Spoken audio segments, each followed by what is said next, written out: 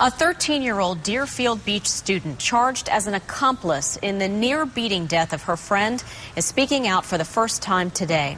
Kayla Manson told the Today Show she is truly sorry for any pain she caused Josie Lou Ratley and denies knowing ahead of time the danger her friend was really in. News Channel 5's Angela Sacchitano has her story.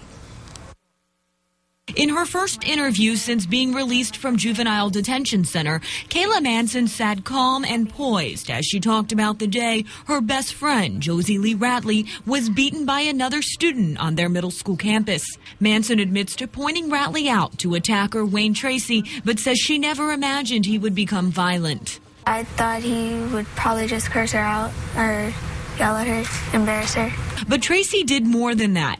Reports show he was enraged after a series of mean text messages the two sent back and forth. He jumped Ratley, police say, at the bus ramp and kicked her head in repeatedly.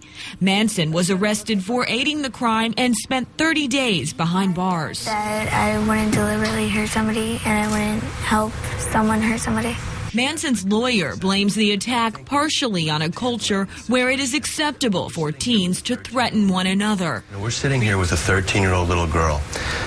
These terms, unfortunately, are part of common vernacular in middle school. These children speak in ways that adults would not find appropriate. You'll hear one child threaten another child. Oh, if you do that, I'll kill you. They don't take these things seriously. Now, all three teens' lives are ruined. Tracy behind bars, Ratley living a life in rehab, and Manson living in fear. She says the national attention has brought a host of death threats. It's been harder. I can't see my friends anymore. Can't go to school. Scared to walk outside. Angela Sacchitano, WPTV News Channel 5.